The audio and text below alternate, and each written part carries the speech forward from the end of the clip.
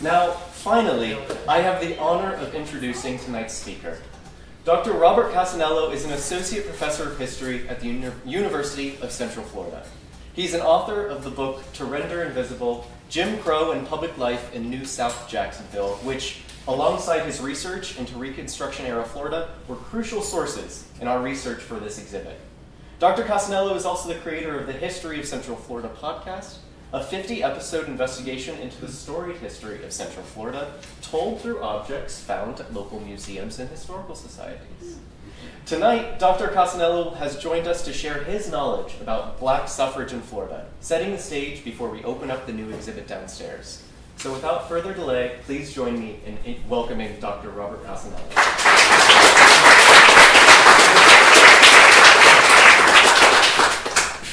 Thank you. Let me start off with an apology. I've been sick with a sinus problem all week. I'm actually feeling really better today compared to the beginning of the week. So, but that may not be great for my voice today. But I'm feeling good. Be all right. Thank you for that very kind introduction. I'm curious now to see what is in the exhibit, based on what you just said. But fantastic. So I want to do a talk tonight on Black suffrage in Florida, and it's part of a book-length manuscript I'm finishing that I'll probably send to my publisher this summer. I'm towards the tail end. Every year I get close to finishing, and then the legislature meets, and I just say, oh, I got to stop now. Do parts of this all over again. But I promised myself I wouldn't let the legislature disrupt me anymore. So, it will be finished this summer, sent to the publisher, come out. But it actually, my interest, I'll talk a little bit about my interest, how I got onto the project, and then talk a little bit about what I'll talk about tonight. But my book on Jacksonville, To Render Invisible, I was sort of interested in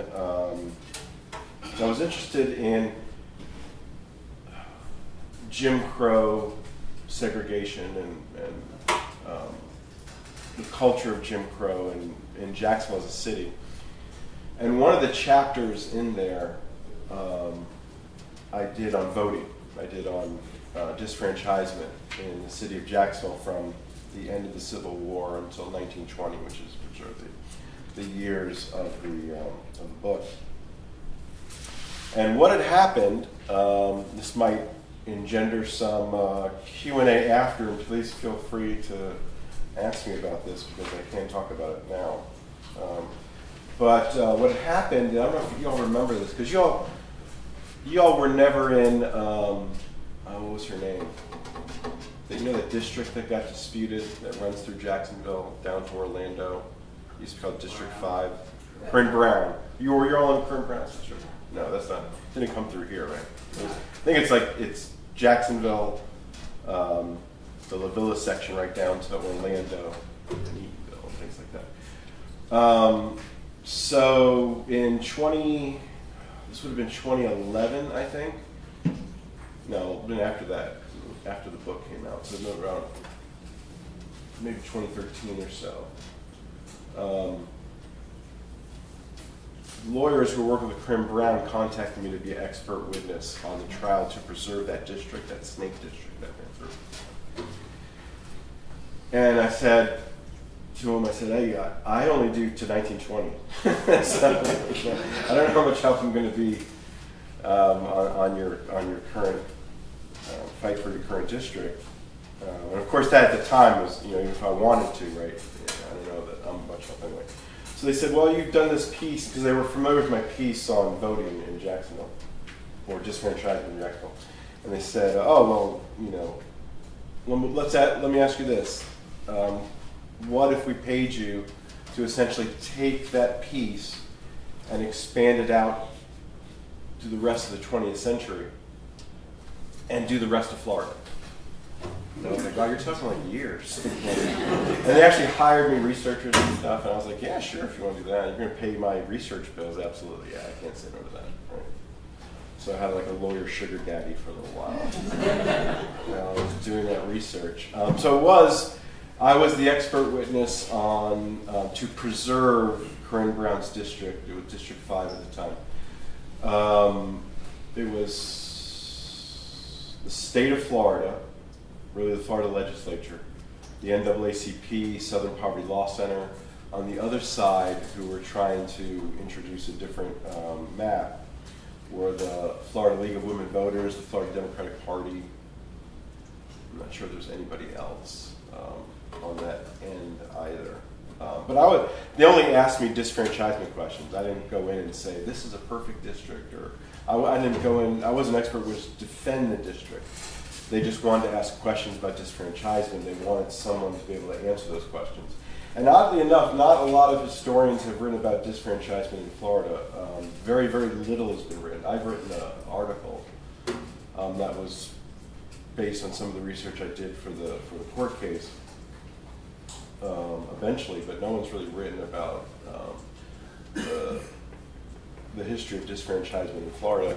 So when I got finished with the lawsuit, then I was legally free to do whatever I wanted to do with that research, because the law firm owned the research while the case was going on. So I couldn't really use it unless they gave me permission to use it.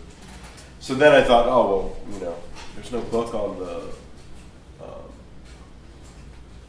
disfranchisement in Florida, so I kind of turned my attention to that. And I just got really interested on suffrage and the notion of suffrage and the right to vote, and so I really expanded it. So since then, I really looked into suffrage and voting in Florida, all the way from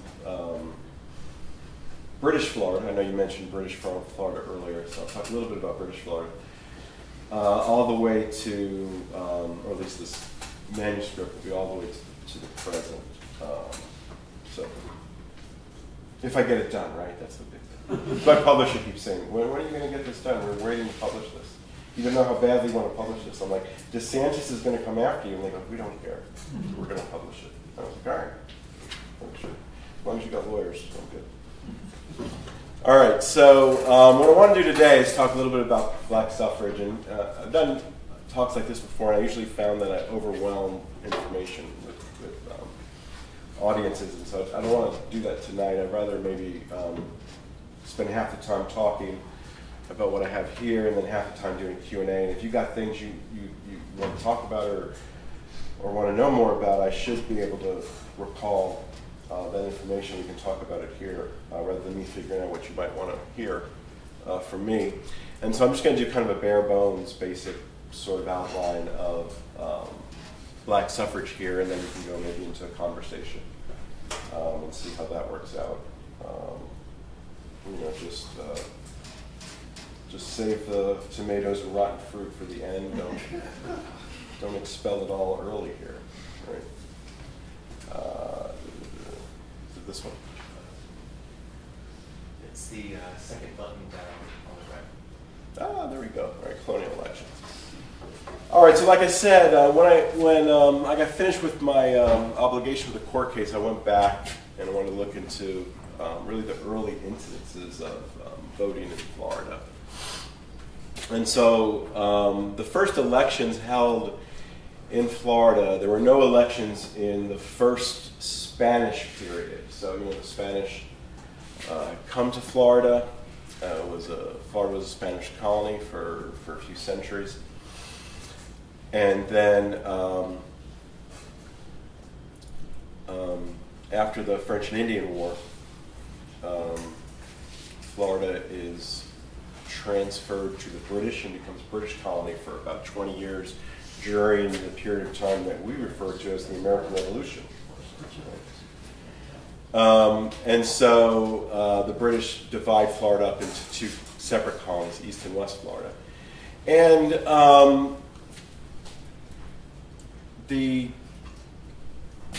the British government during this period, in the late 1860s, actually encouraged the settlers, the plantation owners, and subjects who are living in East and West Florida to hold elections and create an assembly. That's the word they use, an assembly. So they didn't necessarily per se have representation over in the British Parliament, but the English government gave them permission, authority to have an assembly of their own. So and the governor of East Florida actually kind of takes this up, creates an assembly, and allows landowners, white landowners, to vote. British subjects too. Spanish who were there remained from the first Spanish period, couldn't vote. Oh, I'm sorry. And they had to be Protestant too. Catholic Menorcans who were in East Florida could not vote in these elections. They had an assembly. And it lasted for a few years. Similar thing happens in West Florida, but West Florida had to really be prodded. And I think there's like no overlap between the two assemblies. So East Florida has their assembly experiment. It comes and it goes. And then West Florida has theirs, even though their authority came at the same time. It took West Florida just a really long time for the governor of West Florida to kind of get an assembly organized. But in West Florida, there were, I believe there were no property restrictions in West Florida, which made a big difference from East Florida at the time. Okay, so the British have East and West Florida during what we refer to as the American Revolution, during those years. And then it transfers, after the American Revolution, it transfers back to Spain, and Spain keeps the East and West Florida colonies as separate colonies. They don't combine them like it was during the first Spanish period. But there's no more assemblies, there's no more voting or anything like that going on when the Spanish come back in the second period until Napoleon. And what Napoleon does is kind of pushes the Spanish monarchy out of Spain into the south of Spain, into Cadiz. And at this time, this would be like the late 10s, early 1820s. At this time, the Spanish colonies in Latin America are starting to rebel and try and forming their own nation states. And so or at least it's brewing, right? I should say it's brewing. It's not really happened yet, but it's brewing. And so one of the advisors to the Spanish king recommends that, well, if you give them this constitution, give them some participatory government, then they won't revolt against you like the United States did to Britain, basically was the argument. And so there's this Cadiz constitution that's created over in Spain and is sent over to the Spanish colonies, and it's actually sent over to East Florida. I'm not sure if it was so big in West Florida, but in East Florida it was sent over. And actually, anybody ever seen there's a marker for the Cadiz Constitution in St. Augustine? Have you ever seen it? I don't know the historic town of St. Augustine too well, but there's a point on like the main drag of the historic district where there's that like nice church in the Historical Society. In front of that, there's a plaque that says the Cadiz Constitution, govern the states or something like that. So you can actually see it there and learn a little bit about the Cadiz Constitution. So the Cadiz Constitution gave Spanish subjects the authority to vote if they owned property. And if they were Spanish citizens. They would have to be Spanish citizens. So actually what it did is some of the British who remained in East Florida under the Cadiz Constitution, and the Cadiz Constitution only existed, for those of you that are Constitution philics or something, it was only around for like 3 months in St. Augustine. It wasn't very long. But for the 3 months it was there were some British subjects who were holdovers that actually became Spanish subjects so they could vote with this Cadiz Constitution. So it kind of came and it went, but it was there, and there was an assembly. They met, they passed some ordinances and things like this. So they actually did practice some semblance of a representative government. All right, moving on here. Okay, here is, this is the one thing I could find for our locality here. I was trying to look for some other things, but I just couldn't find anything in any of the materials I had for Amelia Island or Fernandina or anything like this. But I do have this. And oh, there'll be a second thing. I'm sorry, I do have one more thing. I did have this on the 1817 Second Patriot Revolt, right? Is that what y'all call it? The Second Patriot. So the first Patriot Revolt was in East Florida, and a group of privateers tried to went from Georgia into Florida, into North Florida, try to wrestle Spanish Florida from the Spanish monarchy and sort of return it, if you will, return it to the United States to become a state, presumably. And it failed. That's from 1812. Like, it happened at the beginning of the war of 1812. And in 1817, there was a second attempt at this. And actually, for me, it's actually a much more interesting episode. And this actually, the revolt takes place in Amelia Island. There's a group of privateers, and they're actually coming, instead of coming from Georgia south, they're coming from the Caribbean north. They're actually in many different places in the Caribbean, some of them in Latin American countries, Mexico, Colombia, things like this. And they're coming in 1817 to Amelia Island.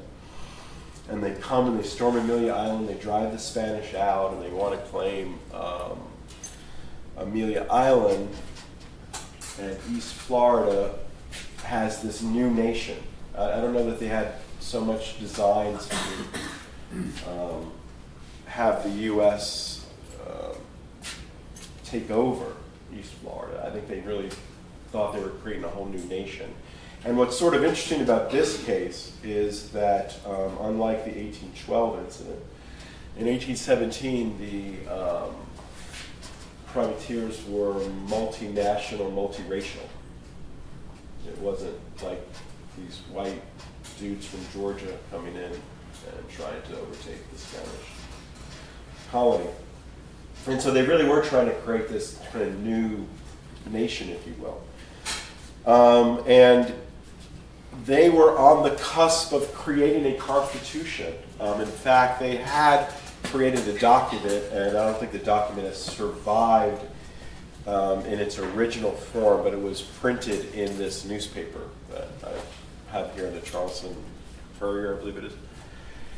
And you can see what, this was the voting criteria for the group of people who would elect those who would write the Constitution for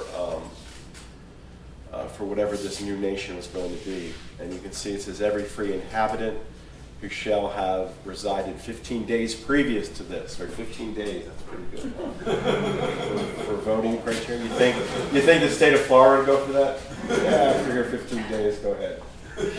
Here's your voter ID. Cast a vote. And you had to swear an oath to this, the Republic of Florida, I guess is what they were calling it here in this document. And again, what's interesting here is presumably, if we're to believe this text, there wasn't a racial requirement to vote. In British Florida, Spanish Florida, there were racial requirements to vote. And of course, in the United States, there's racial requirements to vote. Only white men. And gender, I'm sorry. Race and gender. Presumably, free inhabitants is white men in this republic as well. I'm sorry. Acknowledge that. And so you can imagine what people in the U.S. thought. This is 1817, right? Just what, like a little over a decade or so from Haiti, right? And you got you got an interracial group of privateers taking over the Spanish colony, right? And then they're voting, right? And so the U.S. government in 1817 got really interested in this and sent a naval ship down to remove the privateers away. So, like before, they were actually going to have their constitutional convention. The day before, the naval ship comes in and they all evacuate, and then the colony is, or at least Amelia Island, is returned back to the Spanish. And of course, between these two things, between the 1812 and the 1817 revolt, this made Spain look really weak, like they couldn't hold Florida. And there was also a revolt going on in West Florida, over where Pensacola is, years before this. So all over East and West Florida, it looked like Spain really couldn't hold East or West Florida. So this sort of was the pretense for Florida to secede, or Spain to secede Florida to the U.S. with the Adamonis Treaty later on. All right.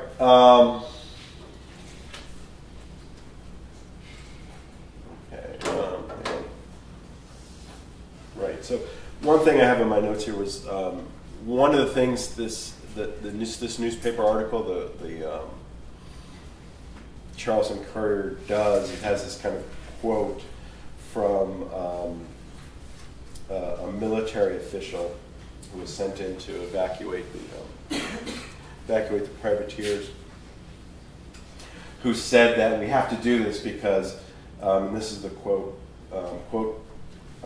blacks are seeking superiority over whites down there in Spanish Florida. So there'll be a recurring theme as we'll see here. All right, moving on. Okay, this is actually this is after the U.S. This is 1824, after the U.S. Acquires Florida, and this, I believe, is I believe it's called a charter, and so and this would have been. I'm sorry. Okay. This would have been all of the places in Florida would have had to do this with the legislature that had just been assembled in their transition of government from Spanish colony to the United States, things like this, to the U.S. territory.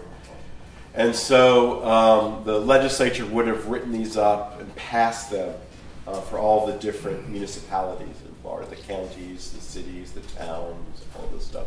So this is the one for Fernandina.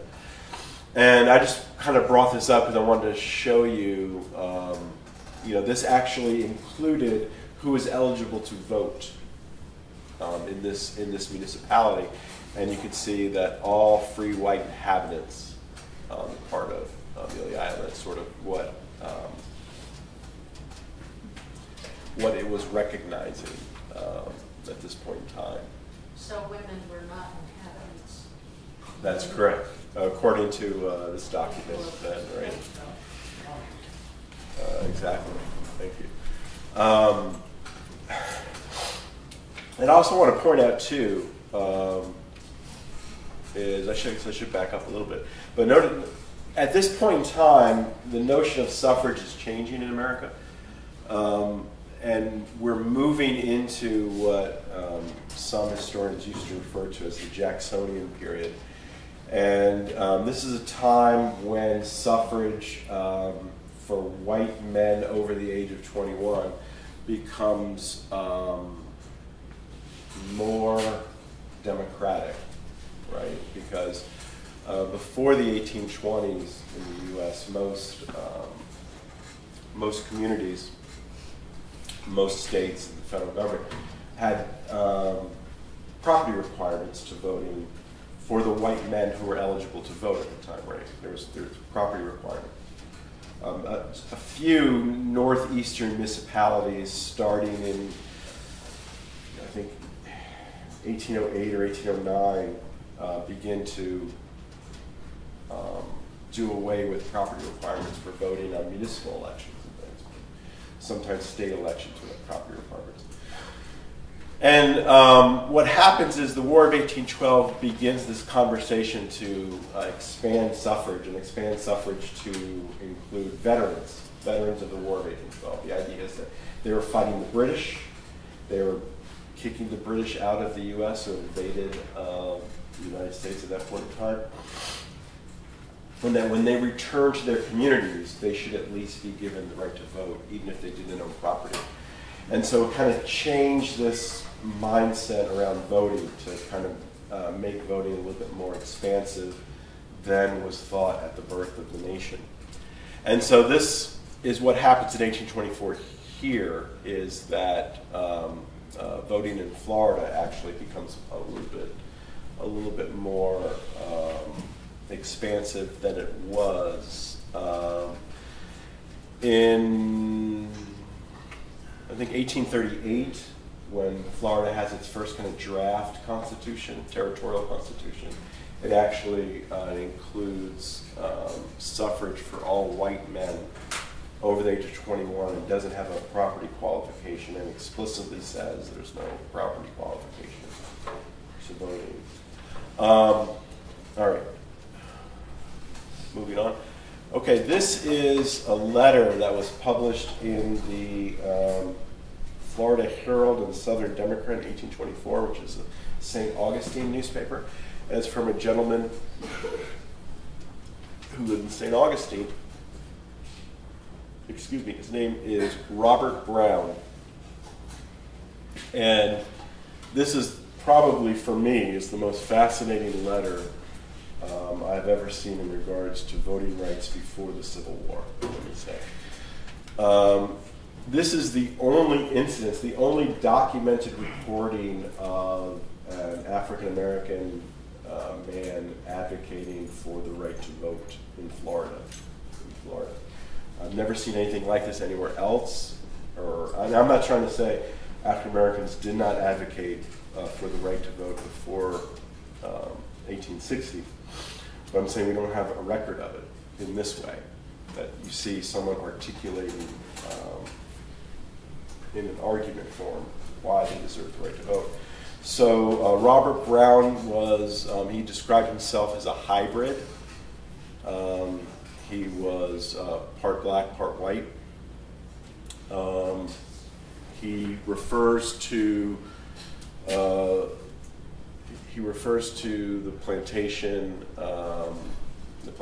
owner's son as his brother in this, and makes the case that, well, if my brother can vote, my brother owns property, pays taxes and such and so forth, he can vote. Why can't I vote? Because when he writes this, he's free. He's not enslaved. And he says, I own property. I pay taxes. In fact, he's actually, because the laws in, I believe it was the city ordinances in St. Augustine at the time, he actually was paying more than his brother in taxes. He's making the case, I'm paying more than my brother's in taxes, yet I don't get the right to vote. And he explicitly makes this demand in this letter,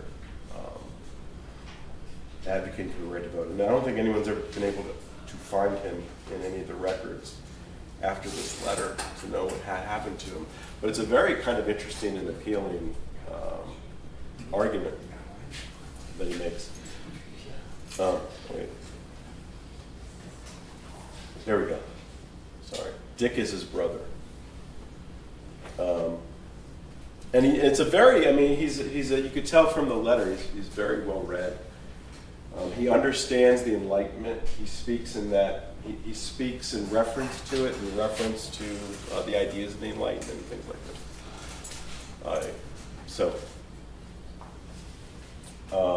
This is, like I said, it's a very important letter in this regard. And it's in keeping with the rest of the country, at least in the Northeast, where a lot of free blacks had moved to during the 1820s, 1830s, who were doing the exact same thing. They were paying taxes, and they were demanding the right to vote. You know, so there's no, at this 1820s, 1830s, 1840s, there's no slavery in states like New York and Connecticut, Massachusetts, and the free blacks who lived there were still barred from voting. Their children were barred from attending the public schools, things like this. And so there were these really kind of, if you want to use the term civil rights organizing in those places at the time, to demand that African Americans who were paying taxes deserved the rights of citizens. So if you think of it, it's not so much citizens in the nation, right, but citizens in the city, right, in their municipality. If you're paying taxes, thus you enjoy the benefits of citizenship, and that's sort of what they were articulating. And Robert Brown is doing the same thing here with the St. Augustine letter. Okay. All right. Now we're moving on back to Fernandina. All right. This is actually a letter. This is a letter from Chief Justice Salmon Chase to President Andrew Johnson, who was president during Reconstruction. So the Civil War happens, and about midway through the Civil War, and I believe actually even before the Emancipation Proclamation, the notion and the question about African American men voting becomes part of a national dialogue, started initially by free African Americans in Louisiana, primarily around New Orleans, and then it becomes part of this national dialogue, right? And so there were a group of Northerners who were here in 1865 at the end of the war. Okay, notice the date there, May 21st of this letter. Right? So that would have been less than a month after the war, a little more than a month after the war. And what these group of Northerners do here, and a few of them are friends with Salmon Chase, who comes down and visits them during this time, that's what this letter's about, is they actually organize a city election here and allow African Americans to vote. They allow them to register, to vote, and to vote in a municipal government, a mayor from African American men who voted in May of 1865. And Salmon Chase is describing this to Andrew Johnson, who probably didn't care, but either way, this is just describing him. This is Chase describing the scene. African American men voting. That's a good question, right? Yeah, okay. At Fernandina. I see Clinch, Fort Clinch. Oh, Fort Clinch. Yeah, I actually have a big screen. I read these up.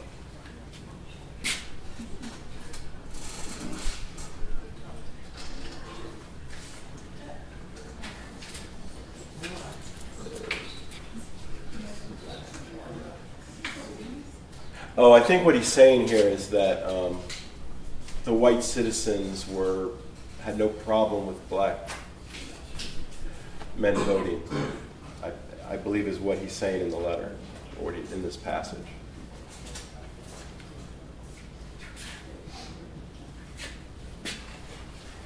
Okay, and this is kind of interesting if you think about the urban citizenship argument or the municipal citizenship argument, because again, this is May 1865. There's no 14th Amendment.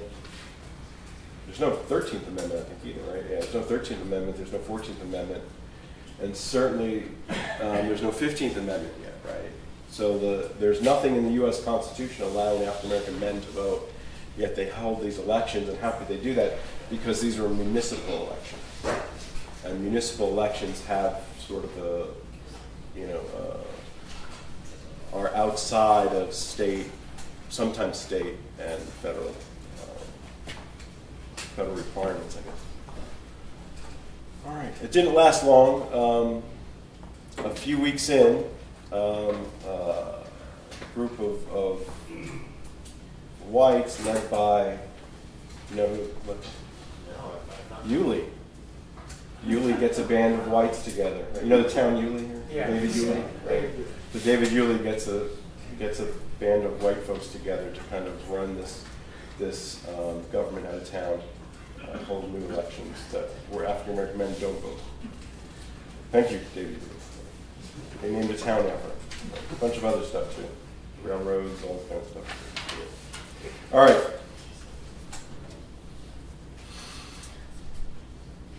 All right, the Reconstruction Constitution, a little bit about that.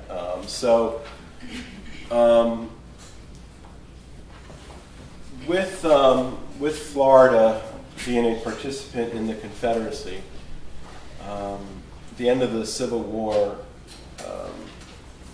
the state was seeking entrance back into the United States. And so when I mentioned Andrew Johnson, right? Andrew Johnson, he was a Southern governor who became Lincoln's vice president in 1864. And although he was an opponent of the Confederacy and secession, you know,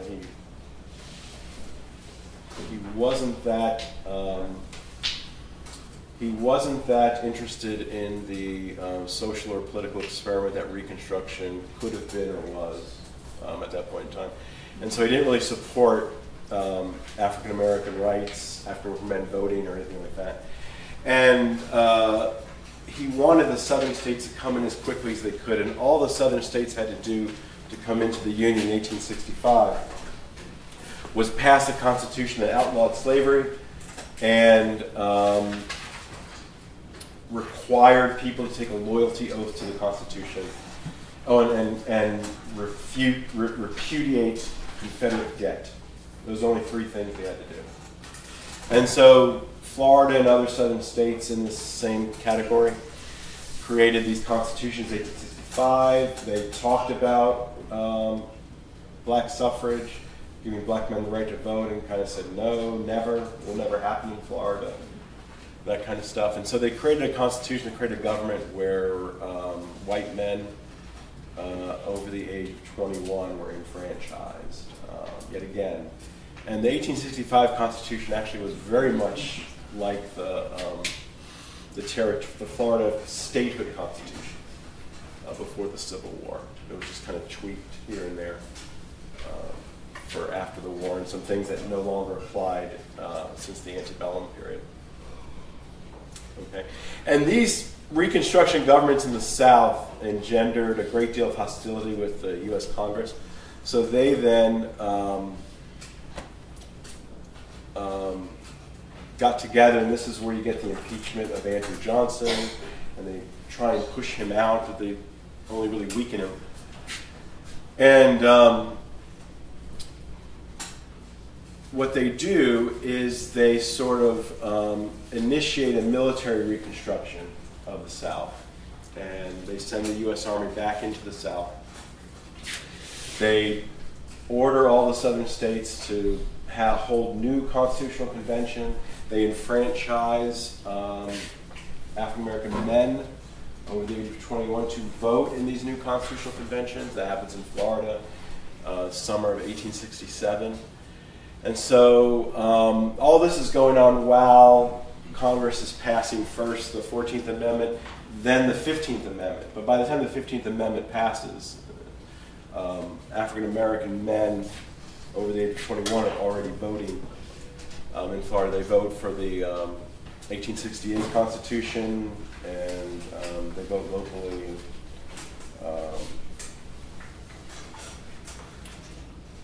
Therein. And the 1868 Constitution, which is often referred to as the Radical Constitution, but it's not really that radical, enfranchises African American men over the age of 21. And then we see African American men and women participating. As far as men go, I mean, they organize political clubs. They're very involved with the Republican Party. They're running for office. They're holding elected offices throughout the state, from the local level to the state level. All at the consternation of Southern white Democrats in Florida, who do things like create these white militias we now refer to as the Klan. There are a few other organizations as well of the similar kind.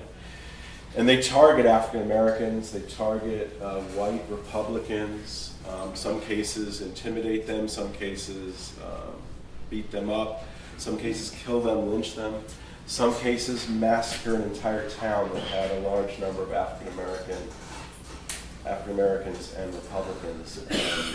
Up in Jackson County, there's a famous incident in 1872 called the Jackson County War, where whites just come to descend on the county because a majority county government was elected that year.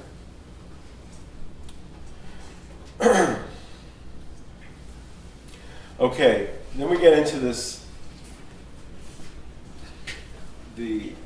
towards the end of Reconstruction, the U.S. government sort of abandons Reconstruction, and the state of Florida sort of is on its own. A Democratic government is elected, and then Florida by, I believe officially by 1874, becomes, for all practical purposes, a one-party Democratic state. And then we see these reforms taking place after Southern Democrats control Florida's state government. And the first reforms that really kind of, or at least what sets the reforms off at first, is the 1885 Constitution, because the state of Florida wanted to get rid of the 1868 Constitution, the Reconstruction Constitution. So they create this 1885 Constitution. And in the 1885 Constitution, they create this. This is where, like, you'll say, oh my God, politicians just don't change over time, right? So the constitutional delegates in 1885 created an article in the Constitution that said something like, we will not pass a poll tax, but if a future legislature passes a poll tax, they have the authority to do that, or something like that, because the poll tax was this big issue during the 1885 constitutional debates on the floor. And there were some people who wanted these overt ways to disfranchise black voters, black men who were voting, like the poll tax, literacy tests, things like this. And so they all were proposed on the floor. And actually there was the African American delegates and the Republican delegates in the Constitutional Convention, and the labor people, there was a labor party in Florida at the time, and they elected delegates to the Constitutional Convention. And they formed this kind of coalition to block all those. So in the 1885 Constitution, none of that stuff was blocked. The best they could get was a promise in the future to have a poll tax, but not anything in the 1885 Constitution. And the 1885 Constitution passes, and then it brings forward all these various election reforms. I don't necessarily want to go through every piece, but eventually a poll tax happens, as you can imagine. There's a poll tax floor. There is never a, sometimes I see this written erroneously in newspaper articles and stuff, and it drives me crazy. And people say this all the time on the news. And if you ever hear this, you could say, hey, Professor Cassanello told me that wasn't true. There was never a literacy test in Florida. Florida never had a literacy test. But for some, there's been literacy tests proposed. There actually was a literacy test amendment passed that it was passed by the legislature, but wasn't passed by the voters. So a literacy test was tried, it was never successful. So there was never a literacy test in Florida. And the reason for that is because of the Australian multiple ballot system. Has anybody ever heard of the Australian multiple ballot system? Nobody's ever heard of that? I bet you have. If I tell you what it is, you can be like, oh, I remember that. Some of the young folks in here won't remember. But those of you that remember the year 2000 will remember. The butterfly ballot? The butterfly ballot is the Australian multiple ballot system. It's the descendant of the Australian multiple ballot system. You know where the names and things kind of line up. It's a little confusing, the ballot. The Australian multiple ballot system came here, and I believe it actually is connected to Australia. But it came here, and I think Tennessee least in the South, Tennessee was the first state to adopt the Australian multiple ballot system. And northern states and some western states were adopting the Australian multiple ballot system because what the Australian multiple ballot system did was produced a paper ballot. So there could be like counting and things like this, right? It actually is a reform. It is a literal reform, right? But what these lawmakers in Tennessee realized was, this is a really confusing thing with a lot of instructions. We can knock some votes out with this. And that's what, so they kind of took this thing that was meant to be a reform and they applied it in Tennessee and then later in Florida and then other states did the same thing in the South, in order to disfranchise voters who might not be able to read complex instructions. That was sort of its intent, the Australian multiple ballot system. And so this becomes the system. And like I said, it survived the Voting Rights Act of 1865, and the butterfly ballot is its descendant. The butterfly ballot is what the Australian multiple ballot system was, or became, I should say. And I don't think we have it anymore. I think the butterfly ballots are gone after 2000, I do believe. I don't think anyone's voting on a butterfly ballot anymore. So that's sort of where things sort of end up and why there isn't a literacy test. Because, like I mentioned, in the 1910s, the legislature drafts an amendment to the Constitution that would have created a literacy test. And opponents on the floor of the legislature said things like, why do we need this literacy test? The multiple ballot system disfranchises enough voters for me. We don't need any more voters disfranchised. And what they were afraid of, and this is what they said explicitly, was they were afraid of poor whites being caught up in a literacy test. That's actually, when literacy tests come and get debated in Florida, that's the call. It's like, we don't want to disfranchise, we only want to disfranchise black voters, we don't want to disfranchise poor white voters, is what politicians were explicitly arguing. Odd enough. All right, universal suffrage, and we'll end a little bit after that. But,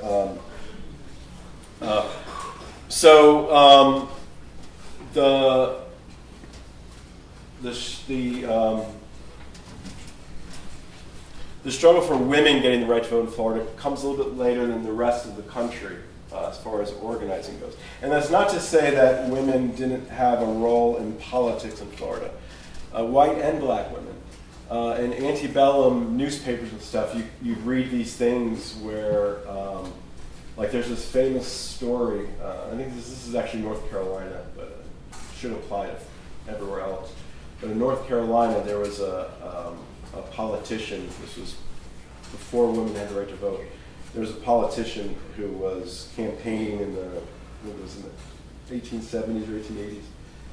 And he was really kind of, women should know their place kind of thing, and they're the downfall of men and all this other stuff, vote for me. And he was getting crowds, whipping up all these men that are coming out to see him and stuff like this, right? And so the newspaper was predicting, this is going to be a wave election to, kind of reform the wayward women of, this town in North Carolina, wherever it was. And he lost the election. And so the next day the newspaper, kind of referred it to a North Carolina version of, was it Lysistrata, the Greek play, right? Lysistrata, right, where the women withhold their pleasantries of their partners. And so that was sort of was the explanation of the newspaper, like, oh, maybe women did influence the election, right? Possibly. They didn't vote, but they did influence the election. And there's a similar thing going on with African-American women, especially during Reconstruction in Florida. And I've seen these newspaper articles, where reporters would complain that black women would stand outside the polling places and yell at voters and tell them how they should vote, what they should do, and things like this. And of course, it wasn't written like, oh, they're trying to participate. No, it was written like these, black women are somehow, doing something they shouldn't be doing. But they were. They took an interest, and they did voice their concerns.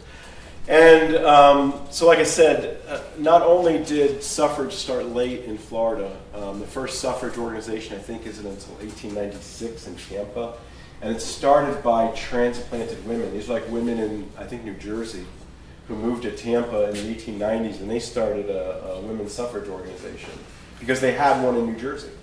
And so there's these women, especially like in Jacksonville, even in Orlando, Tampa, these northern women who are coming to Florida in the 1810s, really, are building these suffrage organizations to demand for women's suffrage in Florida. And there aren't really, at least I've not been able to find any African-American women's suffrage organizations. It's sort of interesting. What I did learn is that a lot of the women who were in these suffrage organizations started out in what was called women's clubs, and you'd have like women's clubs go back to the 19th century. They weren't a new thing at that point in time. But you had these women's clubs, and women would come to these clubs and they would talk about things, and sometimes those things would gear, into politics and things like this. Like they would read books or whatever, and they would talk about current events or what have you. And so it kind of created this fertile ground to talk about politics and suffrage and things like this, except they would stop just short of suffrage, because they would say, if we start talking about suffrage, then we're not like I don't know if they would use this term, but it was the equivalent of a tax-exempt organization. So that like the leaders of the women's club would shut the conversation down once it got too political. And certainly suffrage was too political. They would never bring up suffrage. So a lot of these women kind of not leave, but peel off from the club women organizations and form these suffrage organizations that then demand and advocate openly for the right to vote. And for black women, though, the black women's clubs had no problem talking about suffrage, talking about politics, organizing in the clubs. And so they didn't have these suffrage clubs. That's why you don't see them on the landscape, because their women's clubs could house the suffrage component, whereas the white women's clubs wouldn't allow that from happening. Okay, so 1920, we get the 19th Amendment women vote, and it brings what I'm referring to as the Tale of Two Cities. The presidential election of 1920. I know if you're from where I'm from, you've heard of Ocoee before, right? Have you ever heard of Ocoee? You know what Ocoee is? The Ocoee massacre from 1920, the election. All right, so there's what women's suffrage or women voting in the 1920 presidential election, what it did is created a great deal of hysteria against African Americans in Florida. If you read the newspapers, Florida newspapers, throughout starting maybe midsummer of 1920, there is a lot of excitement on the part of whites about women registering to vote for the first time. And there are these stories you see, like I know in Jacksonville, they were all over Jacksonville, St. Augustine, Tampa, and Orlando. Black women are registering 3 times the number of white women. And I don't know that that's true. I don't think that was true based on the figures I've seen. But the newspapers were reporting this, and then people are reading this, and white folks are reading this thinking, oh, there's going to be, we're going to go back to Reconstruction and black rule and things like this. And so it created a great deal of white hysteria over the coming presidential election of 1920. And it actually, in many cities like Orlando, Jacksonville, I believe Lake City, Miami also, the Ku Klux Klan march, the days leading to the election, the Ku Klux Klan just did a march down the main street of these cities. Jacksonville's march was the day before the election. So the Tale of Two Cities, I want to talk a little about Jacksonville and then Ocoee, and then I'll wrap it up here.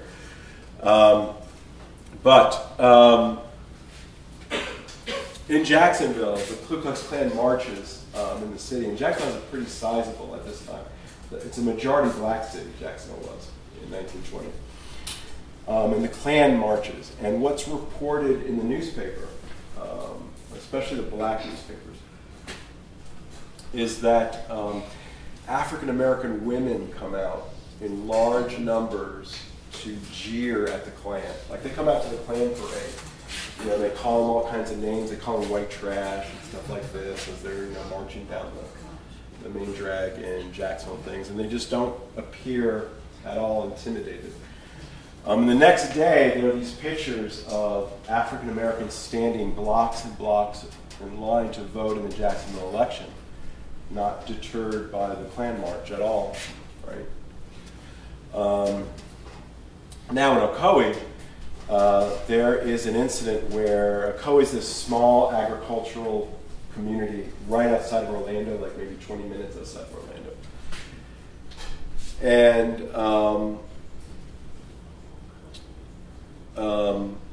in Ocoee, there's an African-American man who registers to vote in 1920, something he had done previously. It wasn't a controversial thing per se. But he brings another black gentleman with him to go register to vote, in Orlando in the county registrar's office. And he's asked to leave. And he leaves and he says something like he says something to denote the indignity. And the story goes around, and then a group of white men come to his home in Ocoee, and there's a shootout. And the entire town of Ocoee, which had a sizable African American population because of the agricultural community, is sort of wiped out overnight. All the African Americans who had lived in Ocoee either die or are driven out of Ocoee, and Ocoee becomes a white town for, I believe, like the next 80 years. Like when I moved to Orlando in 2003, I knew about Ocoee just because I knew about Ocoee as a historian. But people didn't talk about Ocoee in 2003. It just wasn't, it wasn't something, white folks sort of put kibosh in Ocoee about talking about this thing. Folks in Orlando did all the time when I moved there. But there were these groups who would regularly meet to talk about Ocoee, talk about the history of Ocoee and share the story and things like this. And it's changed so much that, I think when we approach the 100th anniversary of Ocoee, now there's a plaque to remind people of July Perry, who was lynched in Ocoee, the gentleman who wanted to vote. And the legislature passed something to commemorate Ocoee in the classroom and things like that. All right, I know I went kind of long here, so I want to stop. What's that? We're up because the exhibit has started. I'll stop here. So, thank you very much. I think we could still do some questions, but if you do not have any questions and would like to peel off to go see the exhibit, it's open downstairs, and we can still entertain a few questions up here. Thank you.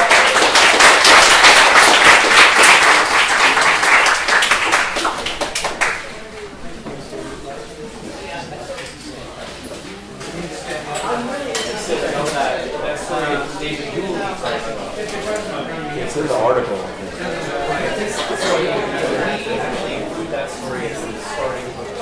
Hey, thanks so much. I'm left-handed now. Oh, I don't want to shake your hand. No, it's fine. Okay. Anyway, great job. Thank you. We started talking about it because that first election of Adolphus Mod was actually he was a French campaign here as part of settling the debt. And so that might be another reason that people felt so strongly against because part of that election there was a census of the town and all of the white men were still out because they had never come back from the war yet. So something like 900 black men left that first election. And so I could see that feeling being scandalized as part of it. But I've never run into Yuli breaking it up before. I'll definitely have to. It's one of the articles I read, like the newspaper articles. You mentioned Salmon Chase. He actually came down to Fernandina and swore in that first integrated. Oh yeah. So I'm glad you mentioned his name because it stands out as a memorable name. Okay. It's in the exhibit. Very good. That was interesting about the Constitution.